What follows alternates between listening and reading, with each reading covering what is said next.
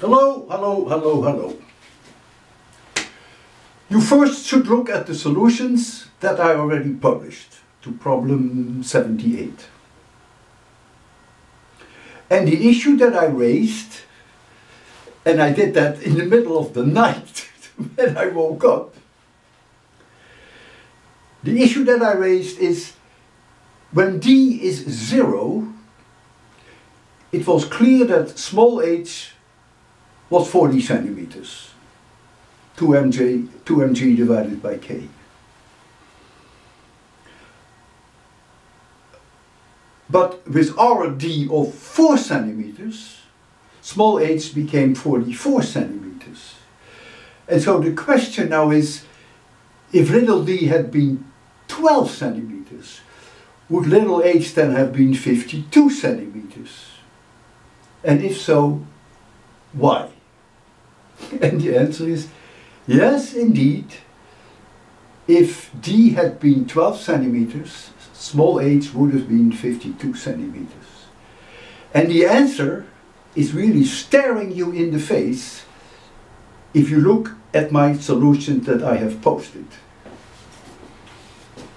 In those solutions, I have derived this, and that was the result of the work energy theorem, so I will not go over that. And indeed, you can confirm if d is 0, that you will find that h is 2mg divided by k, and that is 40 centimeters. But now, look what is under here. This part here is mg divided by k plus d squared. Mg divided by k squared is here. D squared is here. And then you have to take twice the product of these two, which is 2mg divided by k.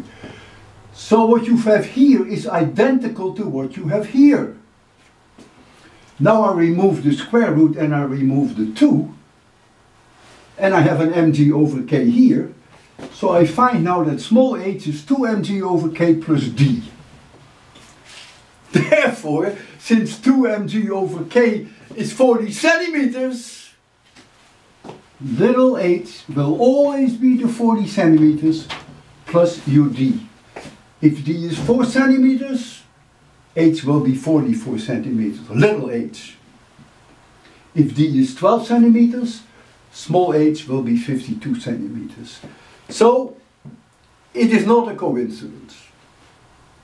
Okay, this wasn't too difficult, but I decided to only address this issue to real lovers.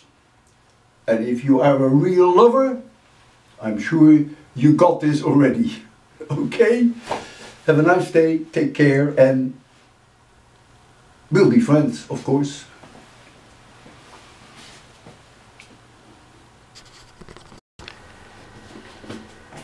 So let me add a few more numbers that may help you. So remember that the 2mg over k is 40 centimeters. So h is 40 centimeters plus d. H is 40 plus d. This is in centimeters.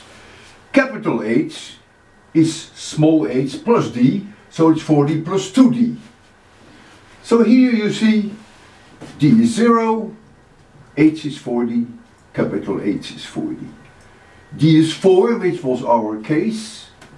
Small h is 44, capital H is 48. That was our problem.